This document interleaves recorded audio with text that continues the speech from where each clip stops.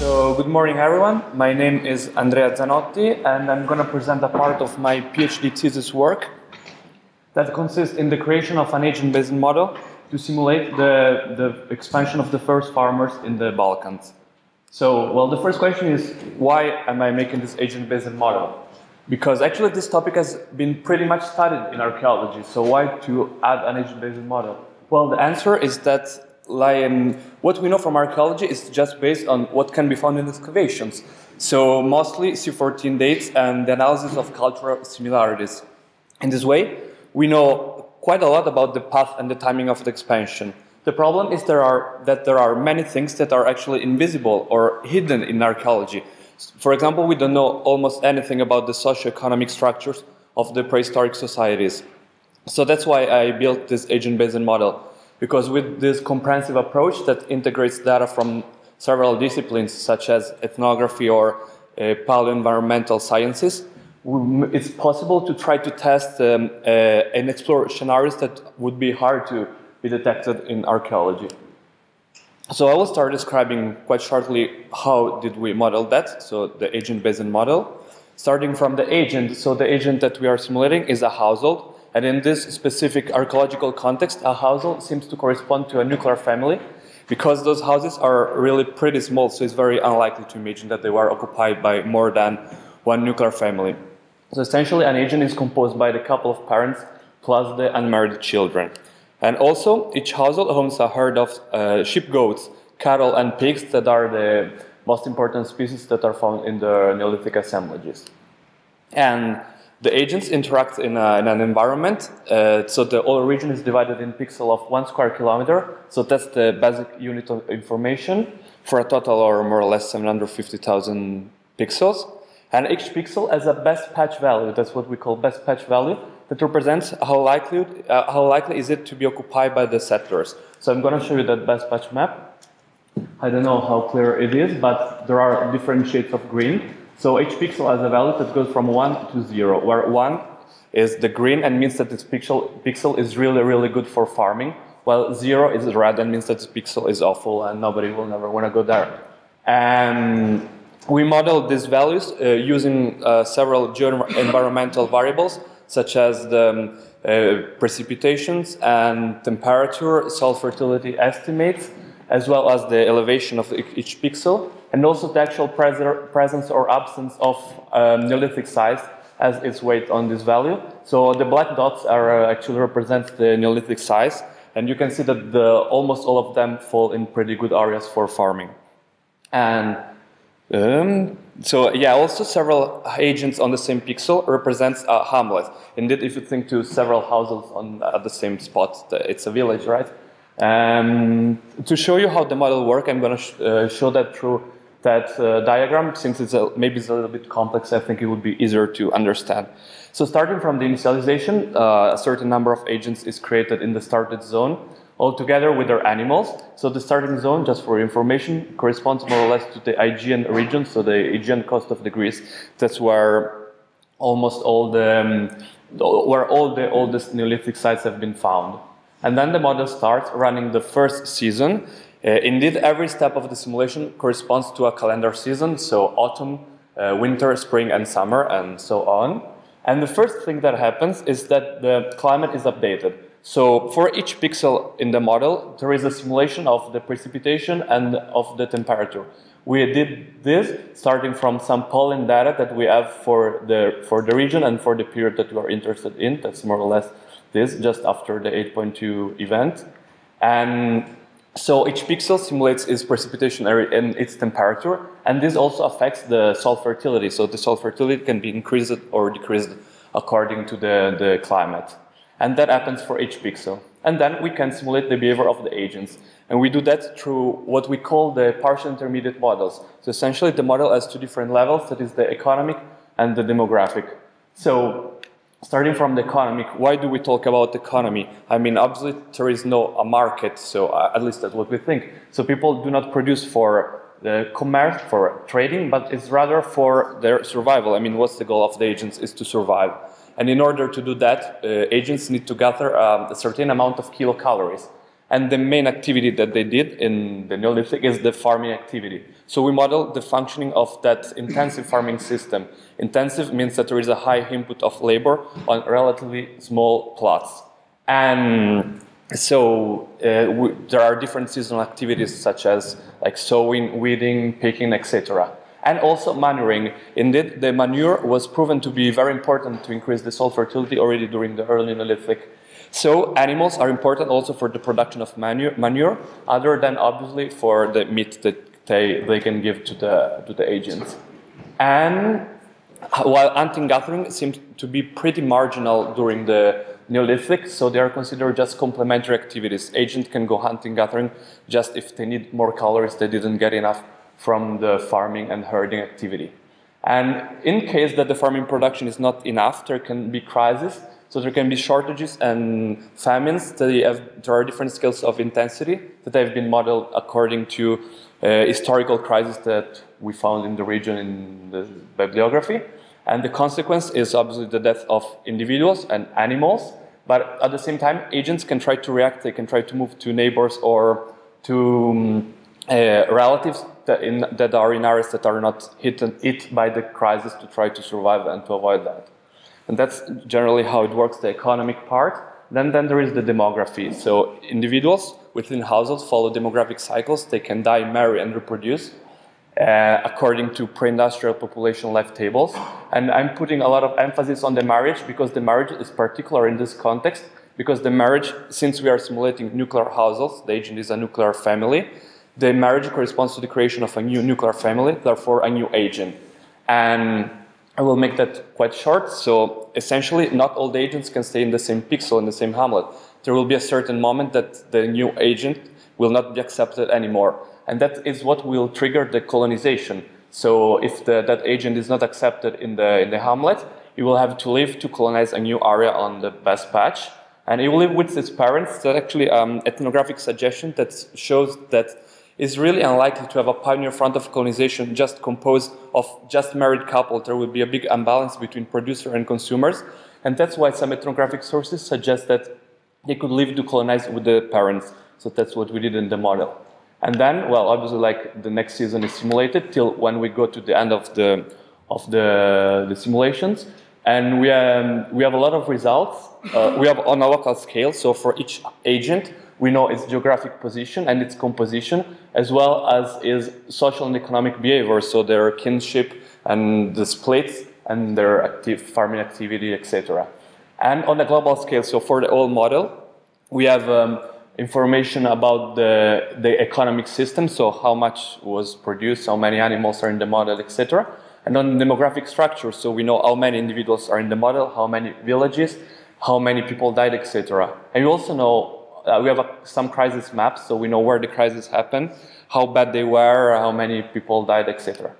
So I will talk a little bit about how after I tested the model, so after performing simulation, how could I test it? And actually that was really problematic, I won't lie to you. I was struggling a lot doing that. I mean, I think that maybe everybody does, but in my case I was having a lot of differences because I mean, I was trying to compare what I expect, like what I see in archaeology, what I expect the model to do, to what can actually be observed in the model. The problem is that, I mean, I think that this is difficult for everyone, but in my case it's particularly difficult because this region has a lot of problems in archaeology. For example, there are very, very few skeletons, and that makes almost impossible to do any kind of paleodemographic inference. And also there is the absence of completely excavated sites, and many sites have very complex stratifications. So actually a lot of things that we think we know from archaeology are just come from estimates. So we don't really have archaeological data to compare, we just have estimates to compare. So I mean, it was really problematic. But at the contrary, at least, we have quite a lot of georeferenced sites. I mean, I know more or less 900 sites, and I know their geographic coordinates, as well as more or less I can place them in a quite precise type of chronological sequence. I mean, I can know for each site more or less in which period it was occupied. So essentially, all the tests that I made of the model and all the criteria of validation are based essentially on geographical criteria.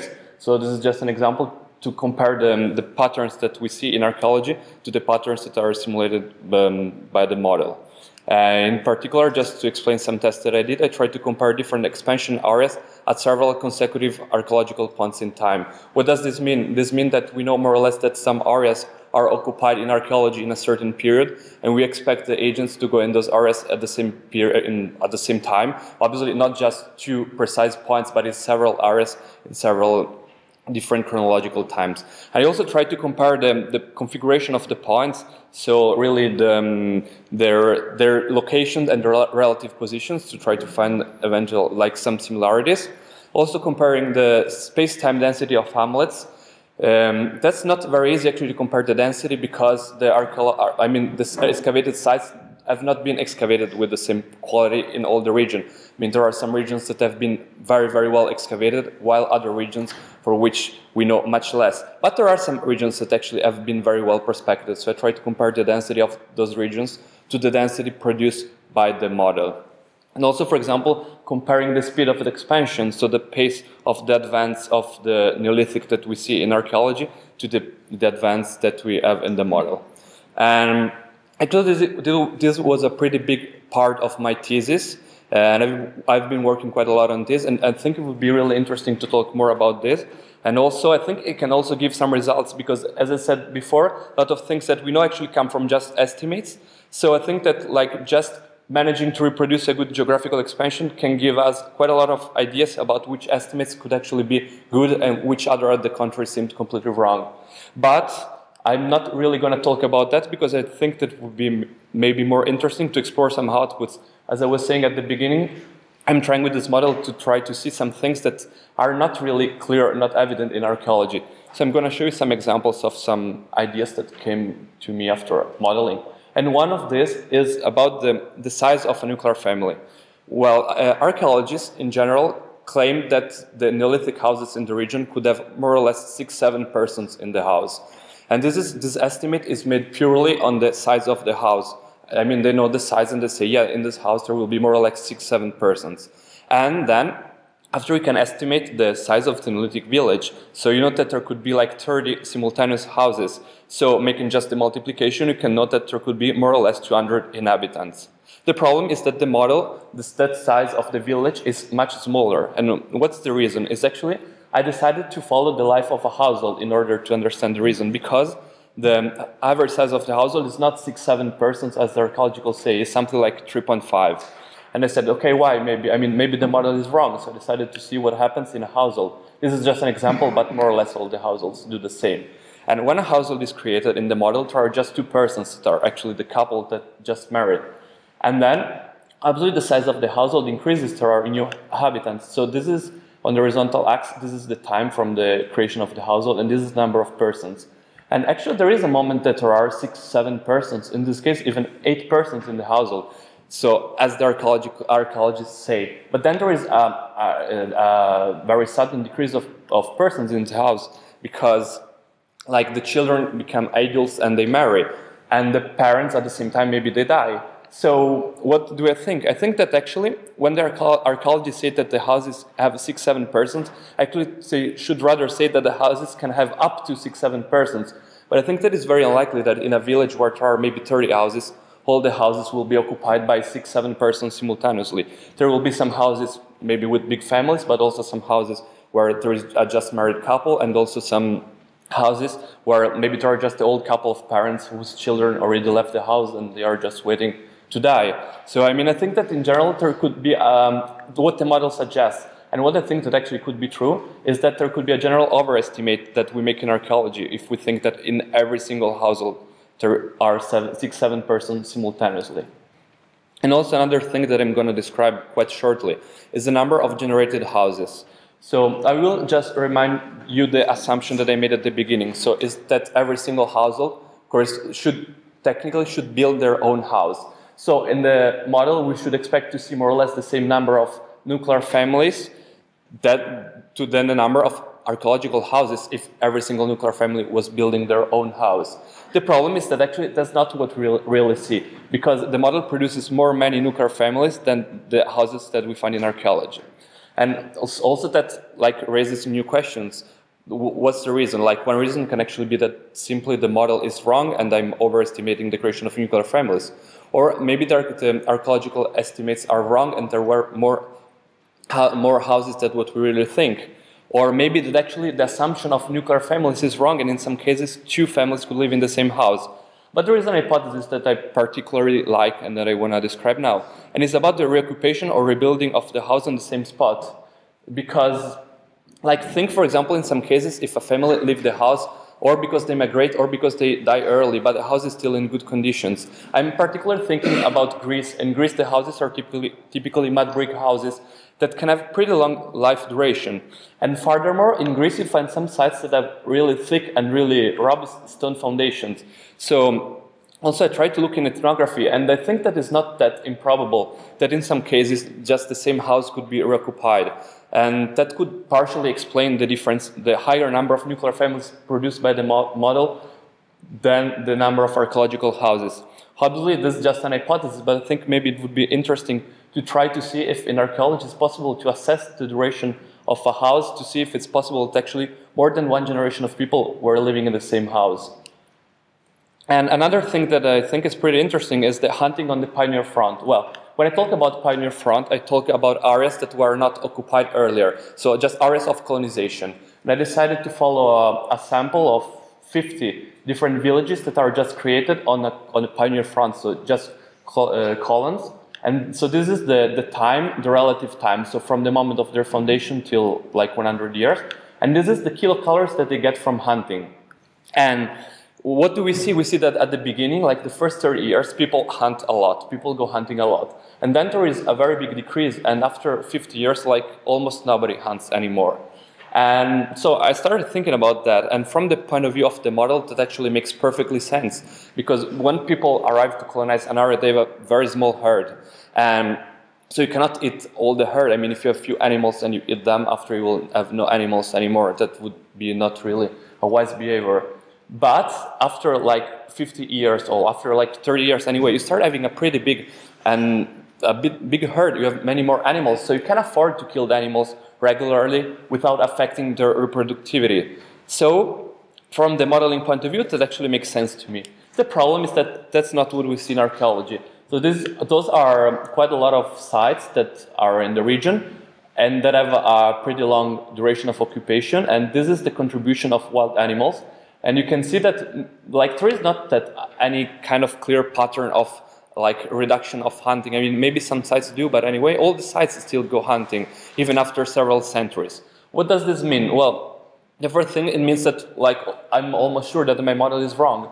Why? Because the point is that people don't go, actually, I started looking in the ethnography too. And I see that people don't go hunting just because they need kilocalories, as the model suggests. Like in my model, people go hunting just for kilocalories, for food. But in reality, there are so many reasons for which people can go hunting. It can be just a reason of prestige, like to increase the social status.